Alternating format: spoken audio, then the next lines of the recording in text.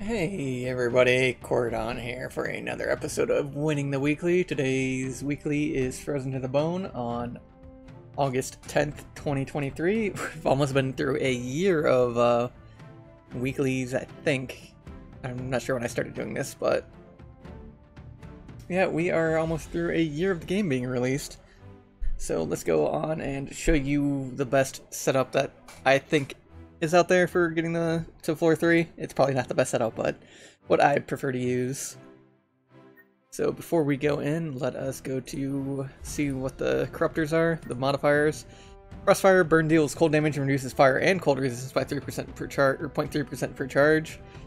This is pretty good. I don't think we have enough to combo with it though, since we're not getting like any flame strikes in the draft.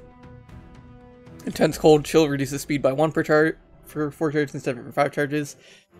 Very good for you, also very good for the enemy, so speed's going to be like wild this week, especially depending on if you take corruptors or not, and there's a lot of cold hand corruptors today, so yeah, careful of that.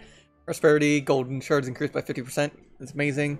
Slow monsters is monster speed -1, double injuries, don't die or fail any events, that'd be bad, and more champions appear on the map, which means more loot.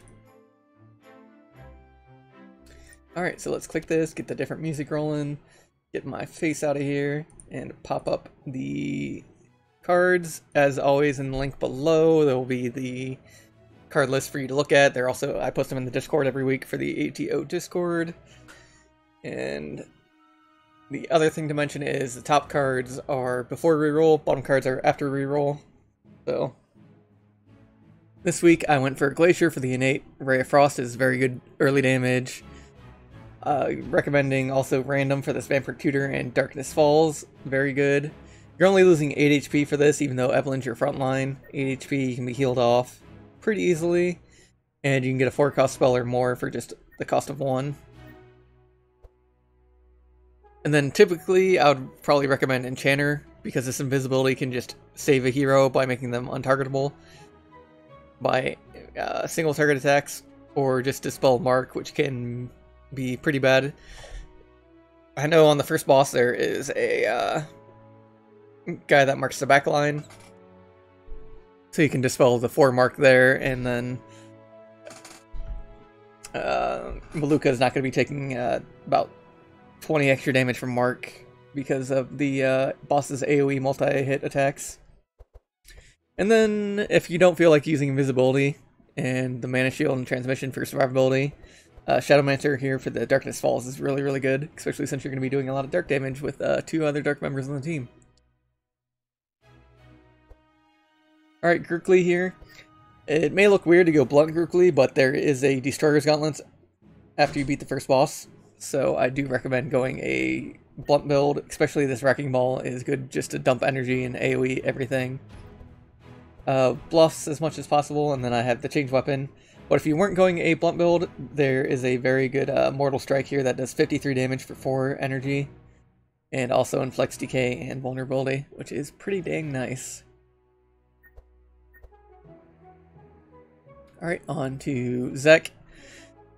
Zek, I'd probably run Curses this week, and go Curse Mancy into the Cursed Rats. There's a lot of Cursed Daggers this week, so you can consider just like all the cursed rats going out there and biting things.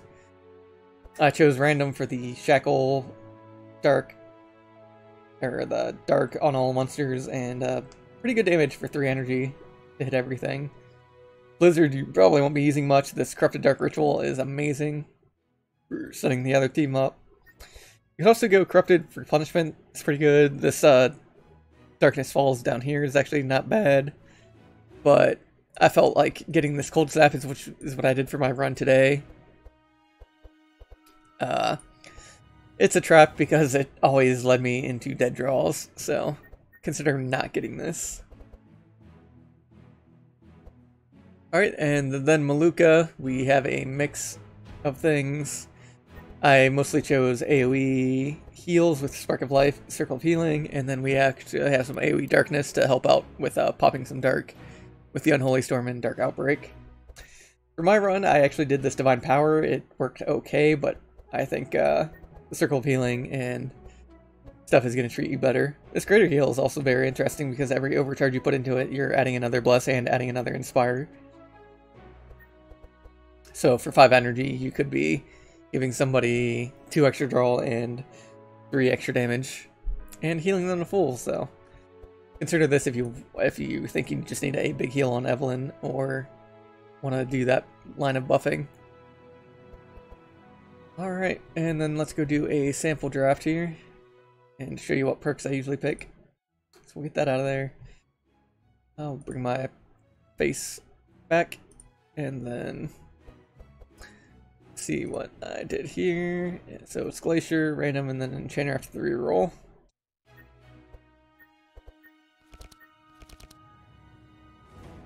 And we're taking the invisibility. So almost always get speed, HP for survivability, and then you can do dark and chill or fire or whatever you want. Probably doing chill here. Probably don't need dark, you can go extra resistances if you want to. Grukli is going to be very much blunt, so we want the Destroyer from that one. And then reroll for Brawler and random. And this overpower is actually not that bad either, because that's 10 extra damage for every energy. But we'll be taking the bludgeon, take that speed, HP, and I think we're gonna go vulnerability. It's a tough choice. There's a couple vulnerable cards, but you can also just go blunt damage too.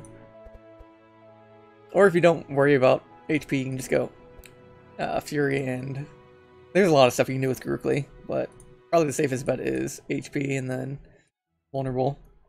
Kind of want to be careful a little bit on Fury because the last boss can steal it at the end. So, alright, we are taking this random pack with Zek. And then rerolling for the curse. I forget what. Yeah, Witch and Enchanter. So, Witch, Enchanter. And then we're taking that Shadow Binding because it's cool. We like cool things. Now there is a Dark Flame Ring. You could consider this, but I'm going to go for the chill. And then you could actually go for dark damage as well. Wouldn't be too bad. And then for Malukah, we are going Heretic Friar. And then rerolling for that Circle of Healing down here. That's really good.